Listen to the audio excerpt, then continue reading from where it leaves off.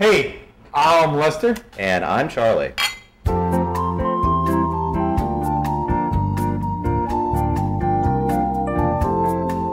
You know, it's been a year since we opened our booth, and it's amazing.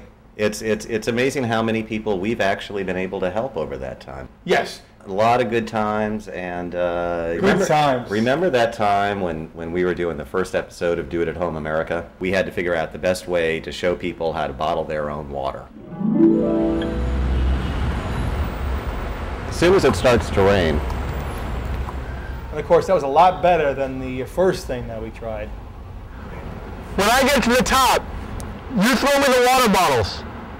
So we've met lots of amazing people in that year. Wonderful people, like Michael Steele.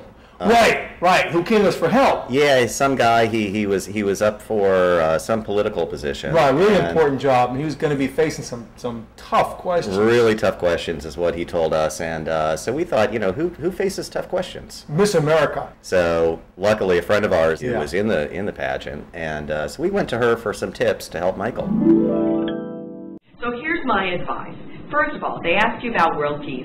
Well, of course, you're for it. And not only are you for it, but you want to solve world hunger, too. And so you're going to make that your platform, and you're going to do it all within a year. And then if they ask you about gay marriage, well, that's a no-brainer. You know, every marriage starts out as a gay marriage. The first 3 years, the sex is great, and what's not gay about that? Then there was that tsunami. That was, oh my God, that was tragic. Oh boy, and the Red Cross was begging for blood. They needed blood. And there just weren't enough donors. But, you know, we went to Catholic school. Right, and we know there's a way to get as much blood as you need without using a single needle.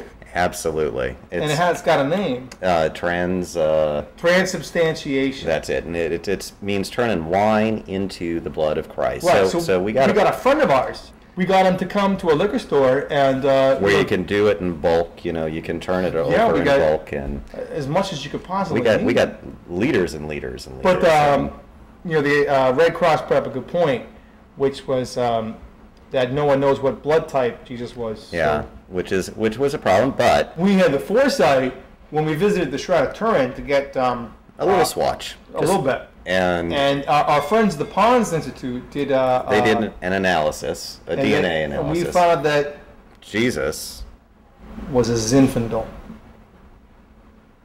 Yeah. Well, anyway, here's to a year. And more people to save. Yeah, and you know, if any of you guys got a problem, you know where to find us.